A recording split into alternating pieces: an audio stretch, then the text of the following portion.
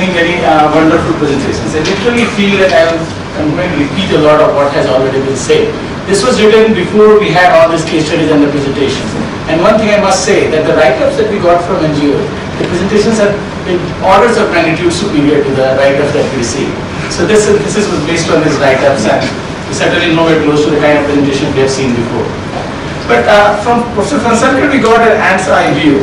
I am taking more of a macro view. So it's more like the two books in development that have come out recently. One is Poor Economics, Abhijit Banerjee and Esther Duflo. There, if you read the last chapter, they say that let's not get into political economy, let's not get into the macro. There's enough slack at the micro level, which you can, if you do minor tinkering, you can still make lives much better. There's another book, I don't know if you guys have read it. It's by Dera Nizamoglu and Simon. This is a book called Why Nations Fail. They take a diametrically opposite view. They say institutions and macro context is important, and without having the right macro context, without having the right political institutions, it's hard for these small changes to have an impact. Even if the effect will be there, it won't be. Yeah? So it's not quite like these four great economists, but I think like them, I also take a bit of a macro perspective and ask some meta questions. So this is the background. Agriculture is still the main source of livelihood for majority of Indians. 80% of landowners own less than, this is ownership, not holding. Holding is different. Less than 2 hectares of land, 55% own less than a hectare. The operational holding, Professor Passing already mentioned. But if you look at the big picture, it's disappointing for farmers. The farmers' per capita consumption is less than other occupational groups from the NSS data, even within rural areas. Situation is worse for small and marginal farmers. So the big picture disappoints. But as you've seen throughout the day, there's still quite a few examples of positive variance. The small farmers that we saw were doing much better. So the question that we are grappling with is, what is it that they do different or differently? What in strategies, practices, or their own individual skills and qualities? What kind of institutional arrangements and infrastructure help? And how can we mainstream their success? The last question is probably the most important. So as people have pointed out earlier, the first thing, so I have observations and they are followed by questions. So the first thing that you see is that the land, almost by definition, has become much less important and is replaced by knowledge, skills and network, access to networks and capital. So land is still essential, it's still the locus of where a lot of things will happen. But its contribution to value creation is becoming increasingly less important. Even serial cultivation machines are becoming more important. And it's reflected at least partly in land rents, if you see in many parts of India. They're not going as fast as value from land, value created from land is increasing. So the small farmers, they leverage land and their access to water to create value, but they use their enterprise, their access to markets and their own personal market orientation. Now the question that I am going to pose is, and what Dr. Pratapar was pointing out, a lot of farmers in India are very, very, very small, especially in eastern India and southern India. So is this strategy, is this viable for sub-marginal farmers too? We saw that all of the NGOs and others who have done cases, they could not find really small farmers doing that well. So what would be the future? Would it be that these farmers would aggregate and there would be reverse leasing and others, and these small farmers would go out of business? Or, yeah, that's the one question that occurred to me. Second is that water control is a prerequisite. That came up through all the examples.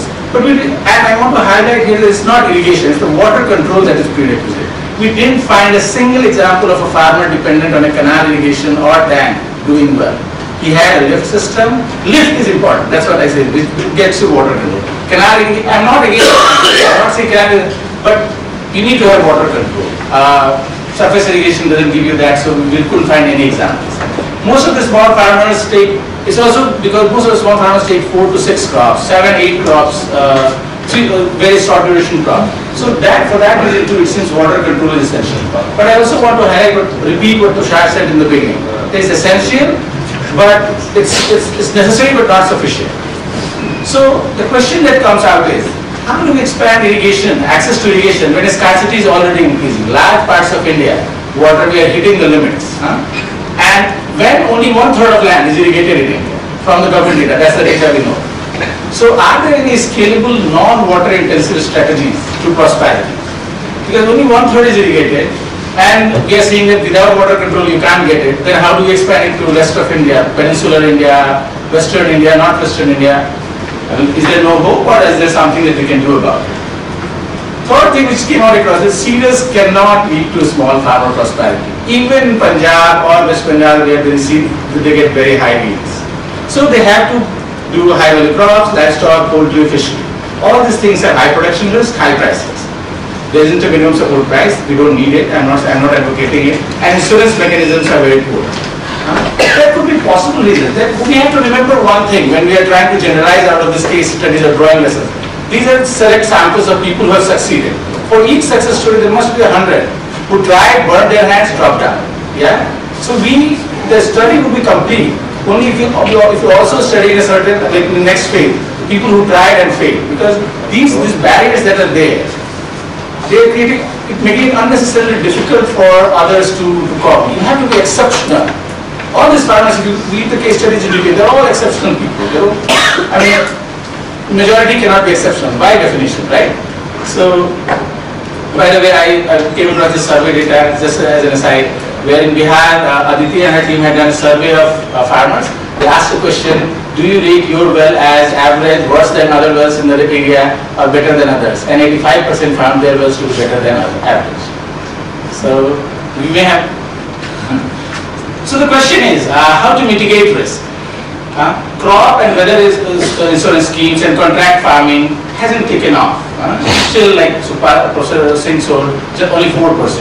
So what are the other mechanisms of risk avoidance or management? And how do we avoid the fate of cotton farmers in Vidarbha and parts of Andhra Pradesh?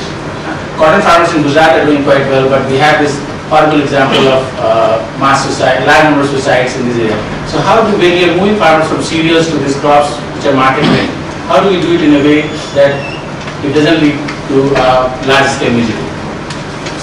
Then all the case studies here show that these small farmers who are successful are doing a bunch of things. So small farmers grow a number of crops and related activities, not only to spread risk, but also because they're looking for opportunities and profit. The point that Professor Kansaldra was saying, there could be a difference. They're diversifying not only to spread risk, but also to maximize profit. But if you look at agglomeration, there's one limitation in our collection of case studies that we had. That we have case studies mostly of individuals. We wanted to get the case studies, but I think studying agglomerations or clusters is also important. If you look at the agglomerations, just in personal conversation, informal conversation, agglomerations have emerged, they are almost essentially, they show more specialization. One crop or two crops, one or two sets of activity. Question is diversification essential for small farmers to become prosperous? And is specialization, because I am worried about scaling up. That's what I am thinking about. Because if you have too many crops, then the transaction cost, the cost of doing business with them just explodes. The multidimensionality problem like we do in statistics. So is specialization essential for scaling up or creating clusters? Could we create clusters with diverse crops? I do not know. I doubt we can do that. And can new channels, the new channels that are coming in, FDI, in retail and others, could they deal with farmers who grow many different crops? The point again that Kansaldra was raised. So, yeah.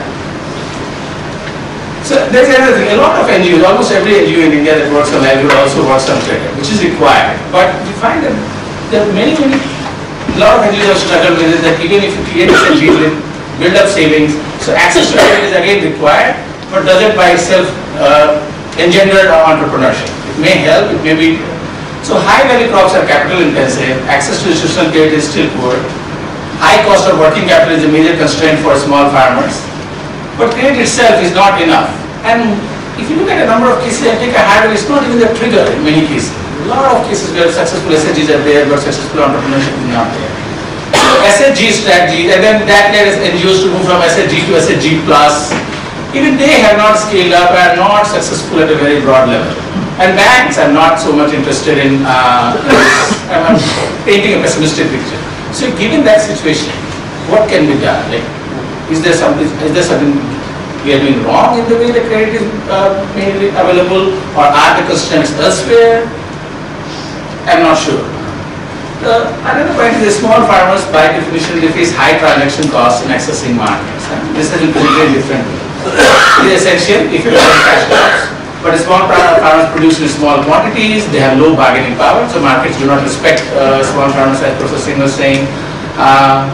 Sometimes a lot of examples that we have, these farmers are selling directly to consumers. That's a horribly time-intensive, risky, costly strategy. You can't expect a scaling up if everyone has to take a thela directly to the market. How many people can afford to do that? And they're not benefiting from new channels like big retail, etc. Cooperatives also have, there are very few commodities where they have worked.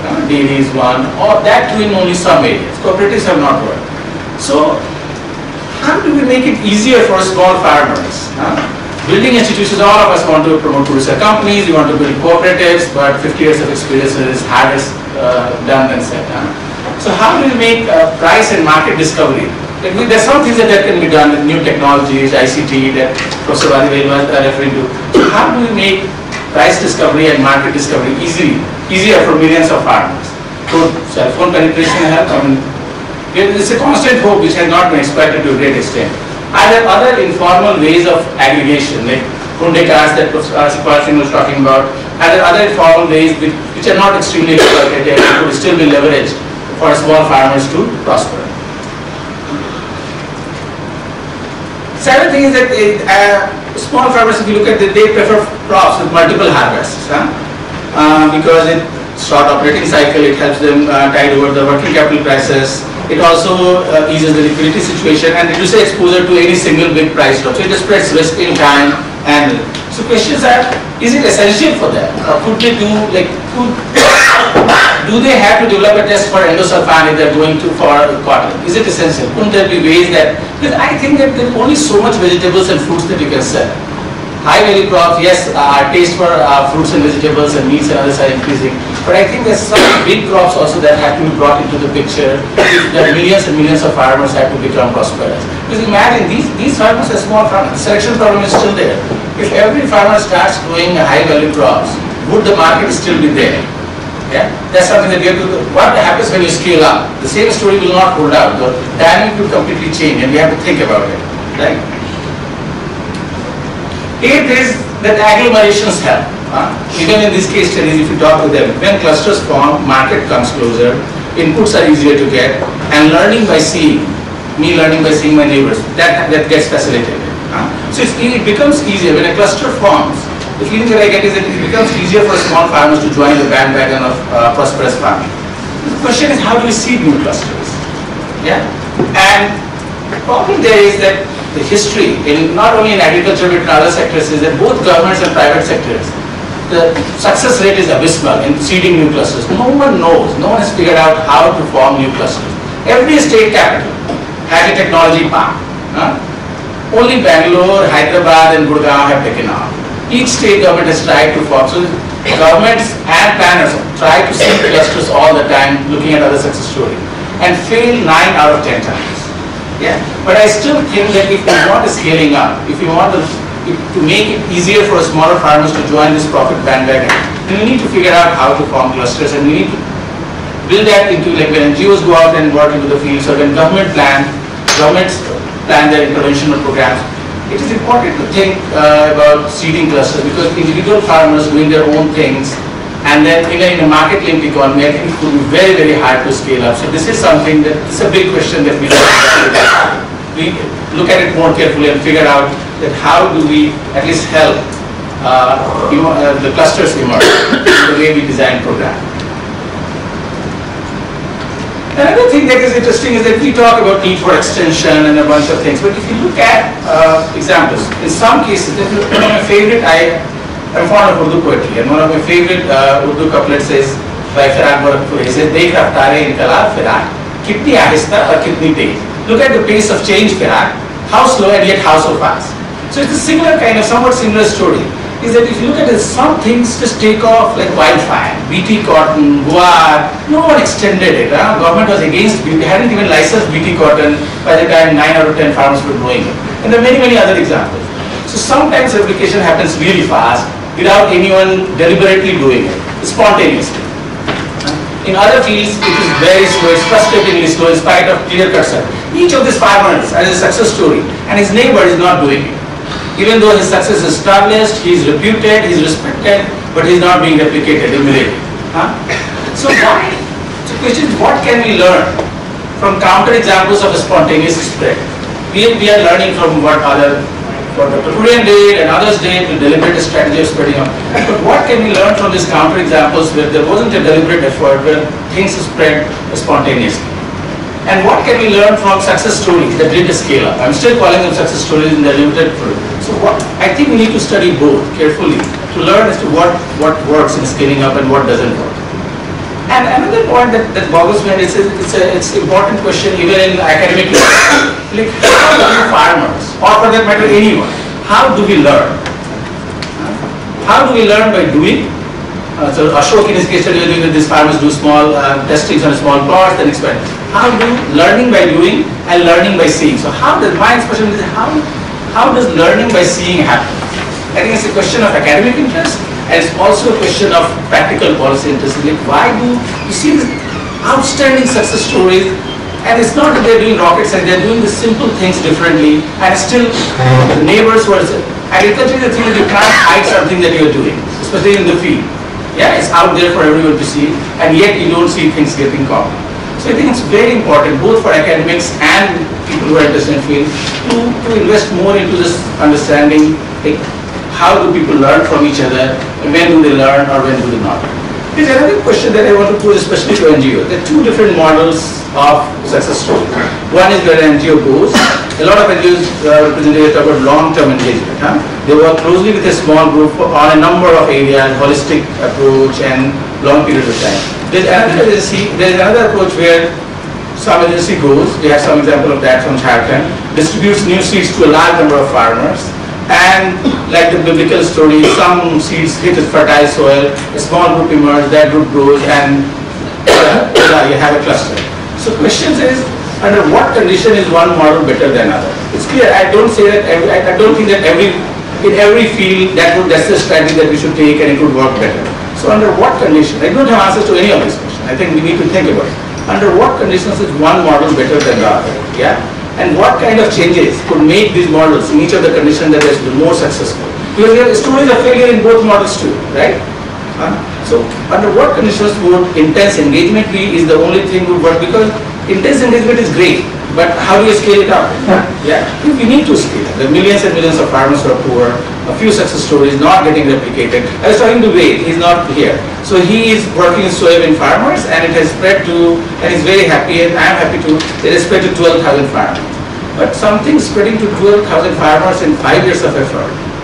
Just imagine how many waves could it take and how many years would it take for it to reach out to everyone. So we have to figure out, or at least try, yeah, to find out how these things just take a life of their own and spread it. There's a small, if you read all these cases, the successful farmers, they are exceptional entrepreneurs. They have similar qualities like entrepreneurs in any other sector. They're almost like knowledge workers who depend a lot on land and hard physical family labor. So question is, what kind of qualities can be encouraged by exposure, training and right incentives? So, and the question to Professor Francois, if I have all those qualities, is agriculture the field where my return to those qualities are highest? If I'm that hardworking, if I'm that smart, I would rather become a trader, you know? If I understand markets so well, then why keep, agriculture is a terribly hard business. So do men and women with such qualities? And my sense is that if I have all those qualities, if you make the requirements to succeed in agriculture, the threshold is that high, then I would move to other fields. So you have to bring that threshold to a manageable level where most people like us, the average intelligence people, average hard work people can have some hope of success. So you have to, this is that the pattern would be like 1991 reforms. I think 1991 reforms was great for my generation. Now everyone in my family, even those who are not hardworking, not smart, they're all doing well. Before 1991, they would have ended up in my dad's generation, they would have ended up being LIC agents or failed business people. Because government job would go only to external people, to exceptionally smart people, and most other people would have no other option to become something. Yeah. After 1991, a lot of you just do an MBA and you start making a decent living. Can we do something similar in agriculture so that to be successful, it doesn't require superhuman quality? Because superhuman qualities would always be there. Yeah. Another thing is that it seems that they are exceptional entrepreneurs, so access to markets seems to have a big role. So my question to NGOs is, it seems that NGOs often ignore markets.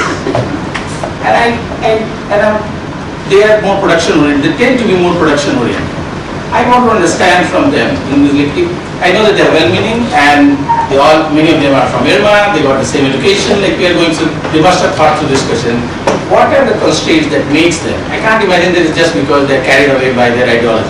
They're very, very smart people running some of these NGOs. What are the constraints that makes them think about production first and market later? Why not the other way around? Another thing that this is an observation is that in all the case studies that we have, and even outside, the role of government seems very, very limited. Very small number of people have access to credit, insurance and extension is very weak, extension is almost dead.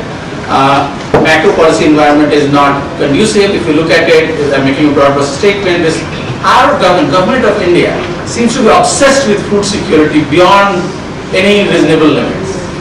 Look at just FCI's stocks of food. And then there is huge subsidies on fertilizer, power and minimum support price. All these policies, I think, arrest the development and emergence of small and prosperous farmers. They perpetuate a low-level equilibrium, even though which has some illusions of security, but no real security. So the question is, can we learn something? I mean, I don't want to just beat up governments. Can we learn something from successful government schemes that is scaled up? The one example that I have, two examples that I have is one is $1 million scheme in Eastern India, which just today in Eastern India, every inch of land has access to irrigation. It is not intensified is a different question. But in Bihar, West Bengal and Assam plains, a farmer has tubewell and pump. If there are right conditions, he would irrigate. He has access to irrigation. This is a successful scheme in spite of it. Similarly, what Gujarat government is doing for spreading micro irrigation, it still needs to be rigorously studied, but I think it seems like a success story. What are the lessons that we can draw from even these small schemes, not the macro policies? How do we? Then there is another program like the soil health card program in government of Gujarat. If you go to the website, you have plot level details. You go, you pick your district, taluka, village, you enter your name, there is a list of farmer name and your plot number. And that site claims that it will give you plot level detail of how much fertilizer you should be putting for the crops that you want to grow. But if you go and ask the farmers, enormous investment has been made. Technology is being leveraged. People are well-meaning, but you go and ask the farmers, I did fieldwork in North, they are very dynamic farmers, none of them have heard of that website, few of them had got soil health cards, the ones who have got it are not using it. Here is government is spending a lot of money using technology. Can we tinker with these big programs where government is putting big money to make them work? Like from 10% can we go to 20%, 25%, even that would make a huge contribution. So could we do these small tinkerings with these programs that seem to be in the right direction but are not performed? The last thing is how do we, agribusiness will be there, even if it is exploitative, it will always be there. How do we leverage their interest in small farmer prosperity? The last thing is that all the livelihood programs, either by NGOs or government, they target subsistence. And I don't think that's a bad thing, not prosperity. Most NGO programs aim at increasing incomes marginally, below head count ratio to above head count, the $1 thing. Watershed development, SHGs, SRI, low-cost micro-irrigation, we have a long list.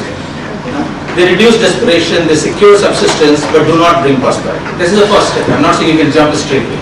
The question is it time for NGOs and donors to rethink their livelihood strategies and programs? What should be, and if it is, I'm not saying it should be, this is a question that I'm throwing to the house.